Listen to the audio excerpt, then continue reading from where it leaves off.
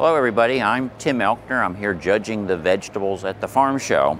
So what I'm looking for is I look for vegetables that you would want to buy in the store. We want high quality, we want nice produce, we don't want it to be soft, any kind of problems like that. So right now I'm looking at the garlic.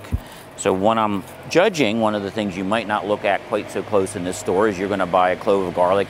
But when I judge a plate of garlic, I'm looking at how evenly are they. So for instance, in this plate, I have two different sizes in here. I'd like to see in this plate here, they're all very much the same size.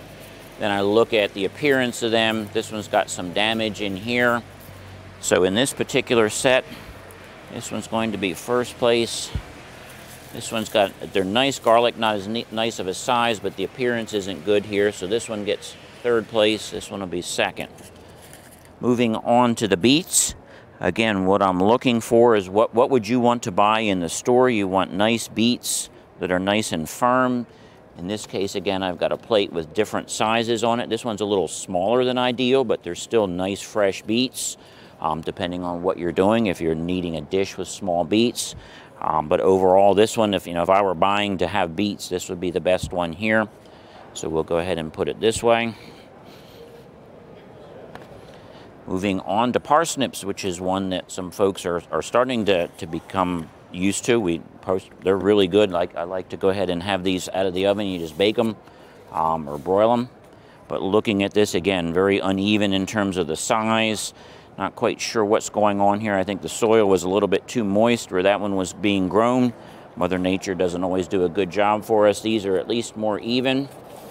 So this will be, go ahead and place them this way. We've got one white radish, one black radish. Still looking at them. They're overall okay. Maybe that's not a first place radish, but this is a nice plate of black winter radishes here, nice and even, good size on those. We'll keep moving on here. Now we get to a bigger class. And we're looking at the rutabagas, and with rutabagas, again, you're going to want to have, if you're cooking a rutabaga, you want something like that versus something like that where you don't have much to go ahead and be eating on. So we'll go ahead and move that one aside. This is a little bit more of a challenging class here because we've got some nicer entries. This one again is small. This one we have some larger rutabagas here. Again, look at what is the evenness of the entry. These are all, these would be ones that you would find in the store that they're all in pretty nice shape. Not something that's real popular with people in terms of eating rutabagas, but a crop that stores easily, so that's why it's more of a winter crop. Got some unevenness in that group.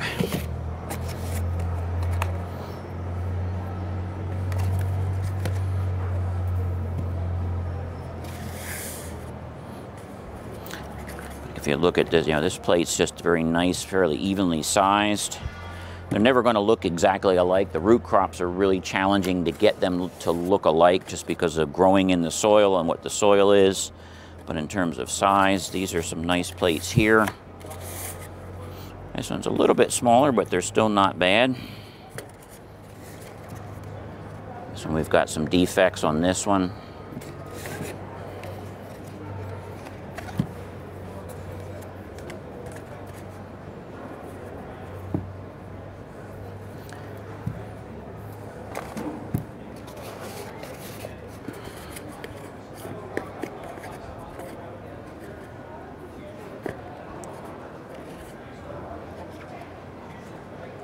If you look at this plate, we've got a larger and a smaller. This one's more evenly sized, even though these are good rutabagas.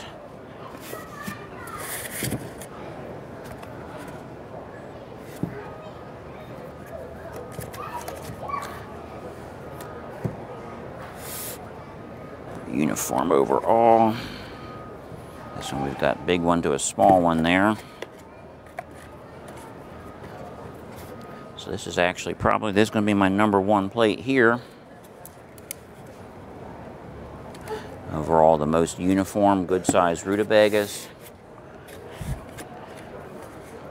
This one's a little smaller, but they're still nice. So this will be my second place. And down to these. He's got some issues here.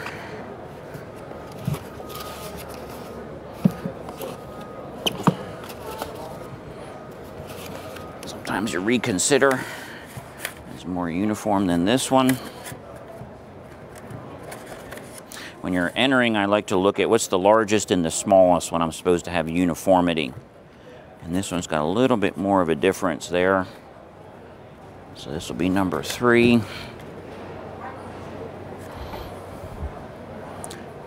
this will be that'll be number 4. All right. And that's what we have for the rutabagas this year. So thank you for watching.